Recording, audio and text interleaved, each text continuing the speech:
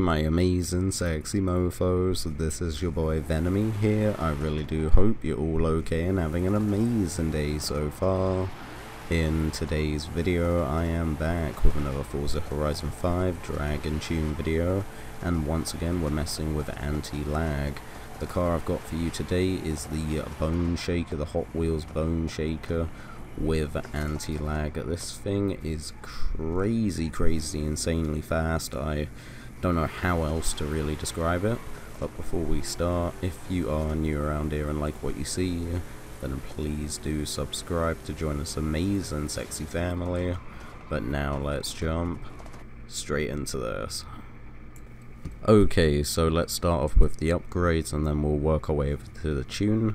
So for the engine swap, you want to put in the racing 7.2 litre V8 engine. You also want to make the car all-wheel drive and also go with that twin turbo option. After that, come over to aero and appearance. You don't have to do this part, but I've gone with the front bumper and the spoiler.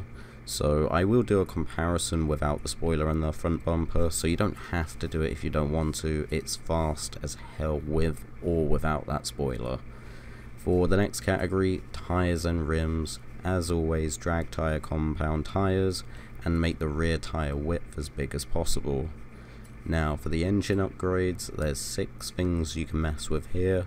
You want to put every single one of them onto race, but most importantly go with that anti-lag race turbo. It's probably the most important part on the engine. I do find the anti-lag definitely does have not a major improvement, but a small improvement, but it does matter. So for the next category, platform and handling, you want to go with off-road springs, but don't go with the roll cage. Now for the last category, drivetrain, you want to go with stock transmission because of the engine swap, race driveline, and a drift differential. When you've done all of that, purchase all of those upgrades and then head over the tuning.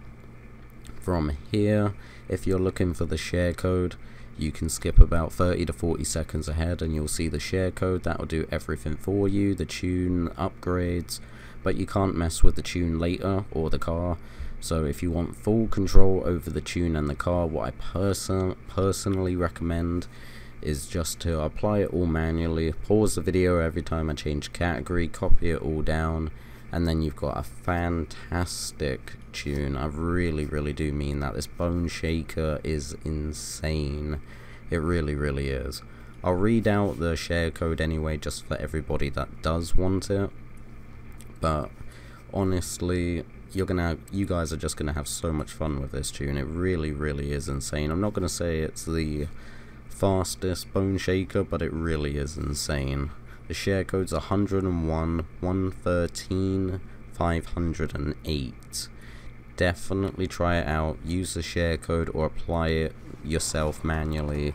Either way, you get a fantastic tune. I really do mean that. But I'm going to let you all enjoy the rest of the gameplay, but I'm going to wrap this video up here. I really do hope you're all okay and having an amazing day so far.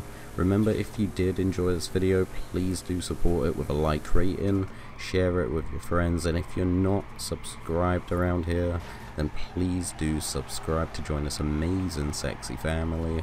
But I'm going to wrap this video up here. I love every single one of you, and I'll see you all in the next video.